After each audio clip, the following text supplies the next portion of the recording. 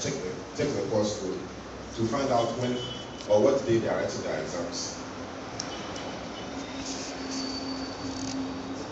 Okay. The problem that I wanted to solve was that with the sample population that we are dealing with, that is University of Ghana University campus, most lecturers are part-time lecturers. And what happens is that as at when they might have some lectures, they might not be able to make it to their lectures, which means they might have to change the time of their lectures.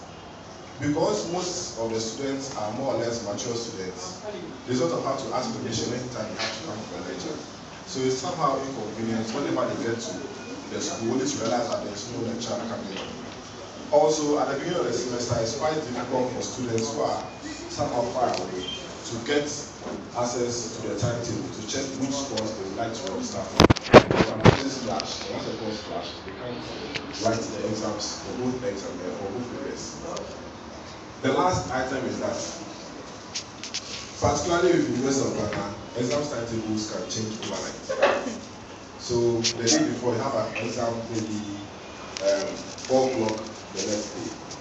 You wake up in the morning and you get to the exam hall only to realize that it was written at 8 o'clock in the morning because you couldn't check on time.